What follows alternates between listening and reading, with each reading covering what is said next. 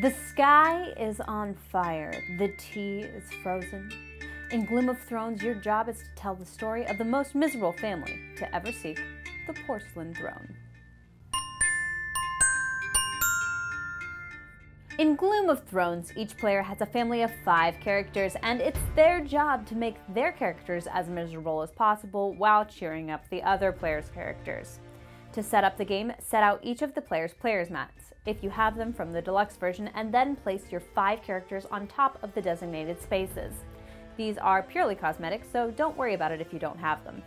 Then you're going to want to set aside the Porcelain Throne card and give reference cards to any players that want them. We like to put ours between 2 players.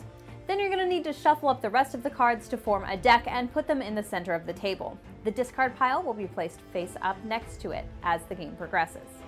To start the game, each player begins by briefly summarizing the misery of their day so far.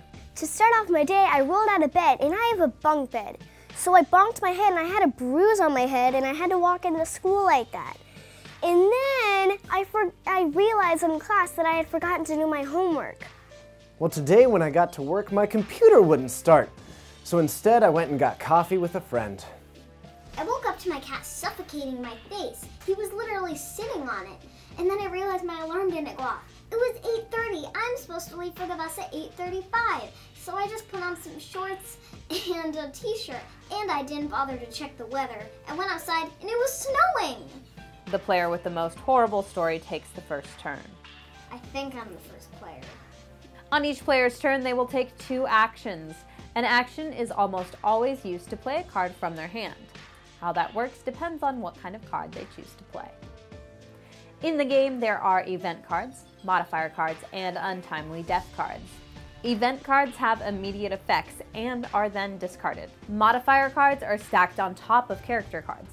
These alter the character's self-worth score and may have additional effects as described on the card. They also have story icons on them which impact the gameplay. You can play modifier cards on any character, not just your own, meaning you can always choose to cheer them up. These cannot, however, be played on characters who are dead, which makes sense, right? And finally, we have untimely death cards. When these are played on a character, it locks in their score, and they can only be played on a character with negative self-worth, which means you'll likely be killing off your own characters. Untimely death cards can only be played on a first action and never a second action on the player's turn, unless, of course, the player has the Porcelain Throne. The Porcelain Throne's special ability is to allow an untimely death as a second play, and it's pretty powerful. This rule will be one of the Gloom of Thrones specific variations in this game that Gloom veterans might be interested in. After taking their 2 actions and telling a fabulous story while playing their cards, the players draw back up to 5 cards, unless otherwise instructed by the cards that they had played that round. The game ends when one of the players' whole family has an untimely death. The winner of the game is the player with the most negative points. But let's take a look at some of the funny stories told during our game of Gloom of Thrones.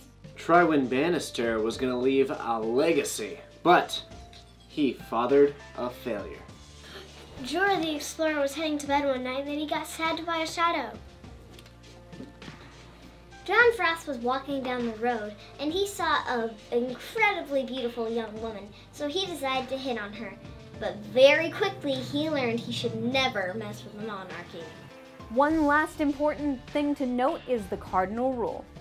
The cards are all transparent, but you only count up points and icons that are visible because these cards will end up stacked on top of one another. Some of these will end up covered up, which makes them no longer relevant, legal, or valid. If a story icon gets covered up, then it no longer applies to the gameplay. The same goes for modifiers that limit your cards in play, so be careful and pay attention to only the visible symbols and their limitations. And that should give you a general idea of how to play Gloom of Thrones. Thank you so much for watching, and please let us know in the comments below which house you would play. Be bold, play games, be you. Happy gaming! Dun dun dun dun dun dun dun dun dun dun dun dun dun dun dun dun.